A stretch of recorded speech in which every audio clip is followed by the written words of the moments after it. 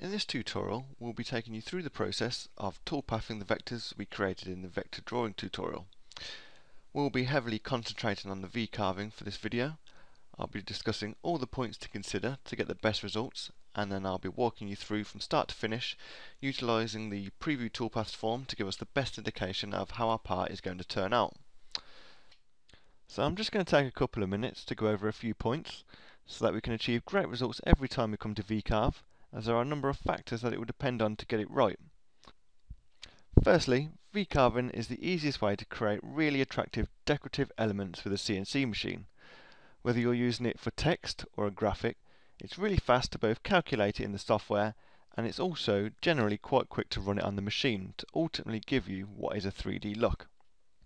It's important to try and understand how VCarving works, and that the depth of the cut is determined by the tool angle and the width of the vectors.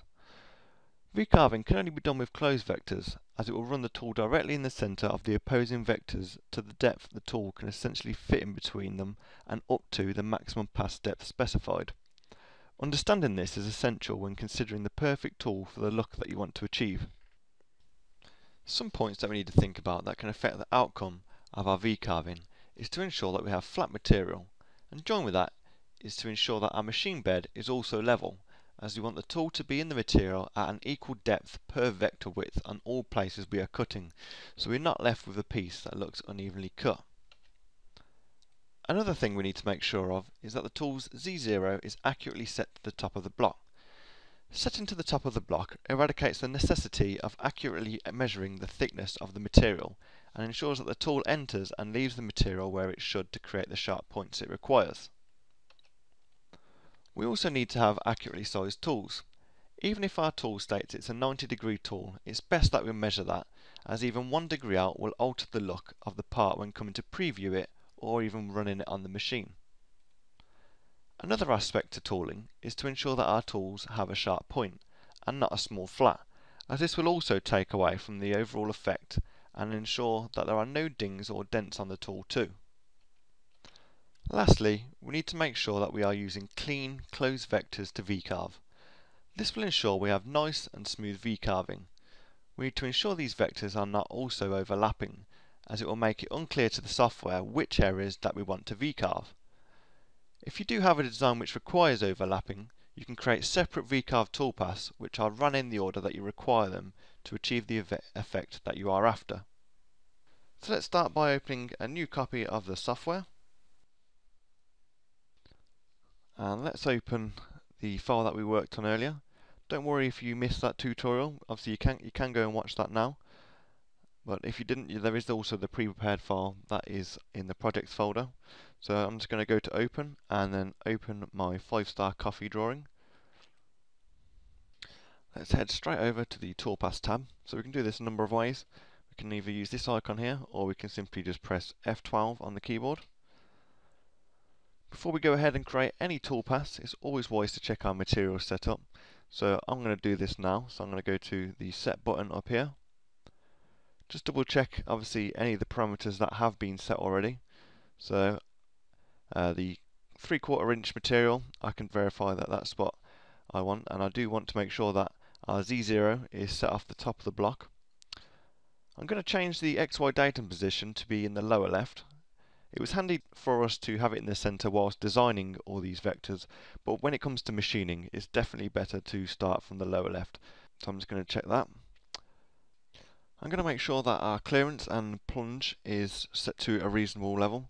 So at the moment it's 0.2 inches above the material, which is fine. Obviously you'll need to check this if you do go to run this on your machine to make sure that there's nothing that's 0.2 inches on the material, say like clamps that hold the piece of material down that is in the area that the machine will be working. The home and start position, X0, Y0, that's fine, and 0.8 inches above the start point, that's fine as well. So when we're all happy with this, we can simply just press OK to accept the material setup. So if we just take another look at what we're going to be working towards, we can see that we're going to be VCarving all the text, the coffee cup icon, and the border as well. The only thing that we're not going to be VCarving is the actual profile cutout pass. So if I just minimise that, what we can do is we can select all the vectors and we just want to deselect the outer vector because that's the one we're going to be using to profile. So just hold shift down and just select with your left mouse button the outer vector, and that will deselect that. We can then go over to the toolpath operations and then select to have the VCarving toolpath. So just select that, that will take us into the form. We're going to start at 0, 0, so the top of our material for the start depth. So just type that in there. I'm going to show you a couple of different examples with different V-bit tools, just to show you the different depths that they can cut, and we're going to use the preview toolpath to view that. So if we just go to select tool, and this will open up our tool database. I want to use, just to start with, a 120 degree V-bit tool. As you can see, I don't actually have one of those at the moment, so what I'm going to do is I'm simply going to copy our 90 degree 1 1/4 inch tool. So just come down to copy once it's selected, and that will create us a new tool. And what I'm going to do is I'm going to specify the angle to be 120 degrees. So just make sure that you type that in there, and also then change it in the name. And then what we can do after that is we can simply hit apply. And you are going to get this message pop up, and what it's basically saying is that the pass depth is greater than the tool maximum cutting depth. And that's basically worked out by the angle of the actual tool and how wide the actual tool is. And it's telling us that the max pass depth for this tool is 0.361 inches. So what we need to do is we just need to simply press OK on that, and in the pass depth we just need to change that to something like 0.35, and then we can hit apply. And obviously if you are going to run this, just make sure that your spindle speed, feed rate and plunge rate are all for your machine. I'm just going to stick with the defaults for this, and I'm going to press OK to accept that. I'm just going to go ahead and give this toolpath a name, so I'm just going to call this VCarve design, and then I'm going to hit calculate. The software has opened up the preview toolpath form and has displayed the toolpath on the screen. It doesn't really give us a sense though of what it's actually going to look like, so the best thing to do is simply, while it's highlighted, simply select to preview the toolpath. And if we just turn that into like an ISO view, you can get more of a feel for the shape that is created with the VCarving tool. If we just zoom in a little bit, we can take a closer look at the finish. Now with a 120 degree V-bit, we do get quite a shallow cut into this. It can be quite good if you're going to be gilding the design, as the shallower the angle, the more light it will actually collect within the gaps, and it will add to the shiny reflection that you get from the gold leaf. So I'm just going to zoom out again by pressing the ISO view button. And what I want to do is I want to demonstrate to you the different cut depths and different looks that we can get from using different V-bit tools. So what I'm going to do now is I'm simply going to change this to a much steeper angle, like a 60 degree V-bit tool, and just to show you the difference that they make. So what we can do is we can simply close this preview toolpath form, select our toolpath, and then come up to the edit toolpath icon. We can then go into the tool database again, and then this time I want to use the 60 degree 1/4 inch V-bit, and I'm just going to keep this as the default there, as we're just using this to view, and then press OK, and then we can just recalculate this toolpath by pressing the calculate button down there. As we're using a 60 degree V-bit tool for this, it's going to be able to cut a lot deeper than the 120 degree V-bit tool, so we don't actually need to reset the preview for this, so we can simply just go ahead and preview this. And we can see straight away by using this tool it has gone in a lot deeper, and it's made the text and the icon a lot sharper. So, and this is all governed by how wide the vectors are separated apart. So obviously, as we can see in the top of the S here, it's actually quite narrow, and that's all down to the fact that the gap in between these two vectors here is quite narrow.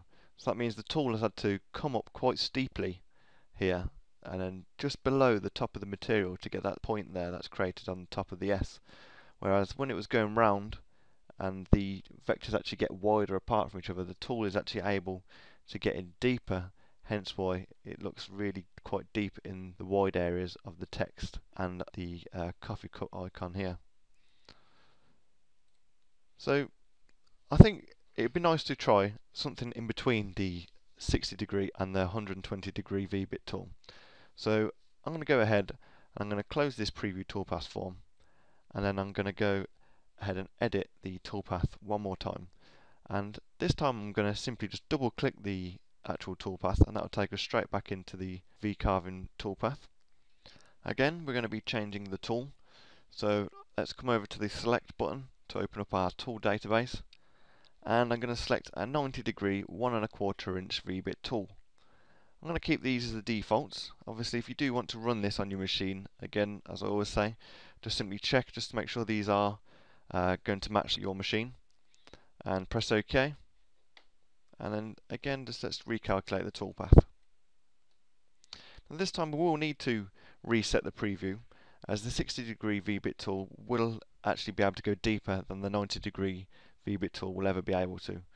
So let's simply click the reset preview button here, and then we can choose to preview the selected toolpath once again. And we can see what it was going to look like if it was going to be cut on the machine. And I can see to my eye that that looks a lot better than the 120 degree and the 60 degree. So now I'm happy with that. I'm going to simply click to close the preview toolpath form, and now I'm going to go back to the 2D view, and I'm going to deselect, and I'm going to select outline, so that we can then create our profile cutout pass. So simply select yours, and then come over to the profile toolpath icon. I'm going to specify our start depth as 0, 0, and our cut depth, I'm just going to type in Z equals. I'm going to select a 1/4 inch end mill for our tool, so I'm just going to select that there, and then press OK. At the moment it's saying that it's going to take 6 passes for that, but since I'm going to be cutting fairly soft material, I'm just going to go click the edit button here, so it will edit the pass depth purely just for this toolpath and this toolpath only, so no permanent changes. So I'm going to change the pass depth to a 1/4 inch, so that should then half the amount of passes that I'll need for this, to 3, as you can see there. I'm not going to add any tabs to our toolpath, as I'm going to imagine that we have a vacuum hold down system there. And then I'm just going to simply name our toolpath profile cutout, and then click calculate. Just going to zoom in a bit here, so I'm just going to select the ISO view one more time, and then we can select to preview our toolpath.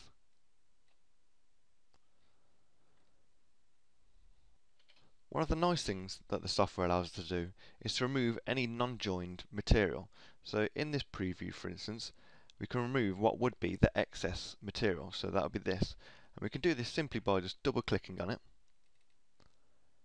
Now this is a nice feature that we can use to allow us to then create what would be a virtual prototype of the design that we're going to create, and we can do this simply by using this option here to save a preview image. Another nice feature of the software, it also allows us to change the material look of our design. So if we wanted to change it to a different type of wood, we can simply come up to here and select in the drop down box to choose say Canadian maple, for instance. We don't actually even need to use different types of material, we can just also use a solid block of colour. So I can just choose that option there, and then I can select say a dark blue for the background. And I can even choose individual toolpath colours as well. So if I just select the VCarve design, and then I'll come to this option here and then select the toolpath colour, and we can select this to be different colours as well. So we could have a light on dark, so let's just choose say a yellow, or even maybe more of a gold colour, or even a lighter blue, for instance. We can even swap it around and have a lighter background, so I could maybe even have a yellow background and then have dark text, so say black. Well, black makes it lose the effect that the VBit does, so we may want to select say a dark grey, for instance, which then gives us the effect still that the VBit tool has created. And with each colour scheme and different materials that we choose, we can be saving preview images to send to our customer. I'm going to say that the yellow is a bit harsh there, so I'm going to go back to say using maybe a wood. So I'm going to go back to my Canadian maple, but I'm going to keep the text in dark grey. So let's say we've had the go ahead from our customer. We can close the preview toolpath form. If we wanted to, we can edit our profile cutout pass and to add tabs, and then we can select it and save it out. So we select our save toolpath form, and then we select our post processor, and then we simply click the save button.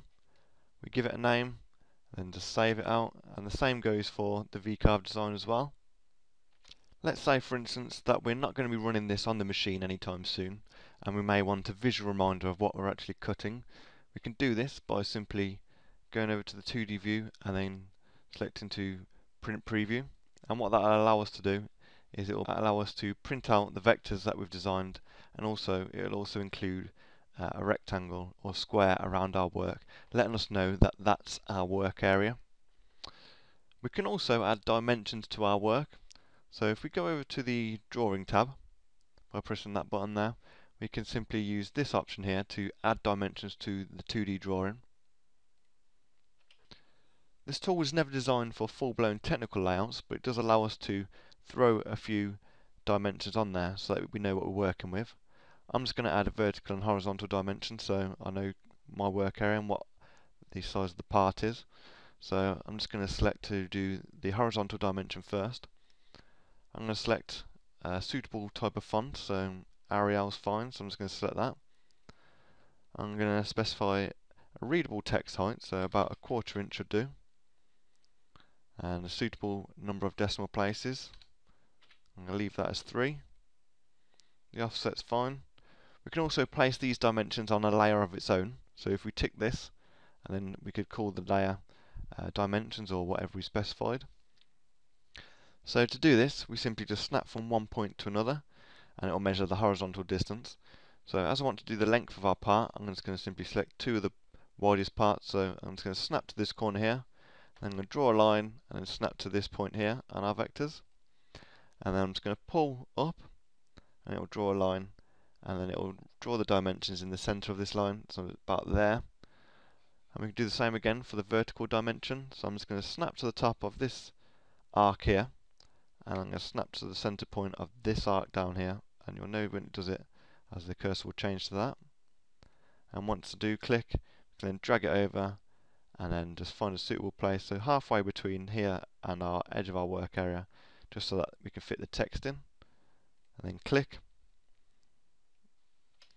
And again, we could then close that and then go to File and then Print. And that just gives us some indication when we come to setting up the machine of the orientation and obviously the dimensions of our part that we're going to be cutting.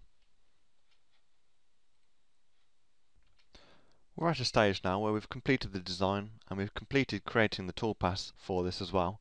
So we can think about now saving our work. So if we go to File and then Save As, I'm just going to save this one with _toolpaths, just to let me know that this file contains the toolpaths for this drawing, and then click Save. And that now brings us to the end of this tutorial, so thanks for watching.